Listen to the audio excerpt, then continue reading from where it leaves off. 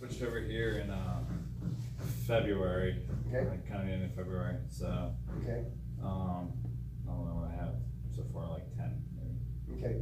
So put 10 with the asterisk there. Okay, Jimmy. I missed part of it, so I think I wrote 20. 20. Or Okay. whatever for a group or 5 group or whatever. Okay. How about the actual prior 12 months production? 44. Dude, you're in the game, man. Good for you. Yeah. You remember getting your first one? What that felt like? Nah, I don't. I've been in too long. Yeah. Yeah, I don't. Yeah. How long have you been in, by the way? 18 years. Holy mackerel, that's a good long time, man. Yeah. How long have you been with KW? 2015. That's good, you're a veteran.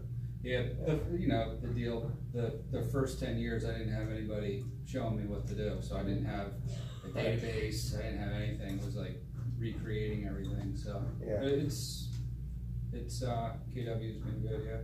Yeah. Yeah, we win awards every year on training, not just in real estate, but industry-wide, like across industries, JD Powers Awards, pretty good stuff.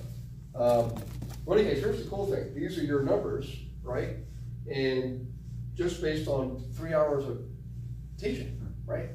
And the fact is, they're your numbers that you believe, not my numbers. I try to be careful not to give you statistics along the way. I'll give you some stats later on. But the fact is when you do believe it, that means you can achieve it. But here's where the success comes in. When we write it down, it becomes real. It goes from in here to out here. You let the world come in like Jimmy was just saying. I mean, we don't just do this because it's like it does feel good. Believe me, teaching feels really good. But when we collectively make a lot more money, if you look at how profit sharing actually works, it's not just between us at the Market Center and the agents. It's between the Market Center and the region and KWI. It goes up and all the way back down. Do you guys know that? The better we do as individuals, the better the group does. The better the group does, the better we do as individuals. So, like for me personally, I've got 79, probably over 80 people on my downline.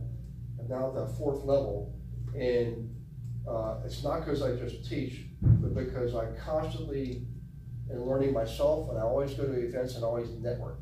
Family reunion, mega camp, training, I take my own training. In any case, how many of you feel a little bit better now about your prospects for the next 12 months? Like you feel like you open up another channel. Because that's what this is. So Jimmy, you missed the first part of class. This is not like an oral world. We're not saying do owner occupants or do investors. What we're saying is do both. Think of your license as an income producing asset. Actually, write this down, guys. This was a great affirmation. My license is an income producing asset. My license is an income producing asset that I will leverage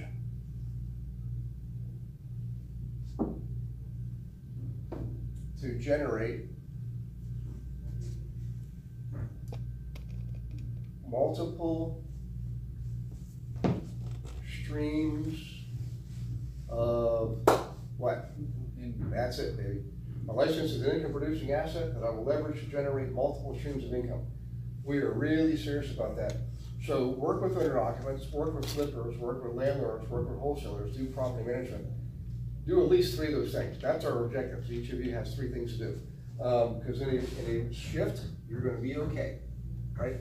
People who go into a shift of one source of income, they're the ones who, well, the last one, by the way, last shift, half the agents left the industry. Remember what that was like? Half of them left. It's amazing. We don't want to see you guys do that. We want you to stick around and not just survive and thrive, okay? That's